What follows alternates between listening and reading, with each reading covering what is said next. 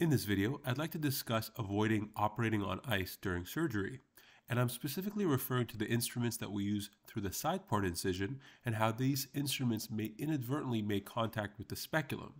And this metal-on-metal contact may cause an inadvertent slip outside the eye, which causes the instrument to slip inside the eye. And this is what I mean by operating on ice. Of course, operating on ice means a slippery state where someone can slip. Well, the same thing applies for our instrumentation.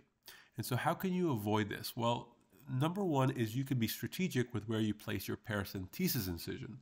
So in this particular case, you could shift the paracentesis so that it's more 90 degrees away from the main incision and therefore away from the speculum. Number two is to make a mental note of where your instrument is relative to the speculum during your surgery.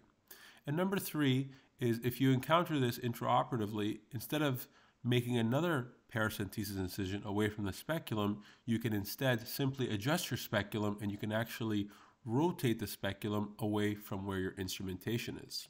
Now here I'm showing you contact with a angled cannula, but the same thing can happen with your chopper, where the chopper may inadvertently make contact with the speculum, and that can affect how you chop because of this slippery contact between these two surfaces. So I hope you found this video to be useful, and thanks for your attention.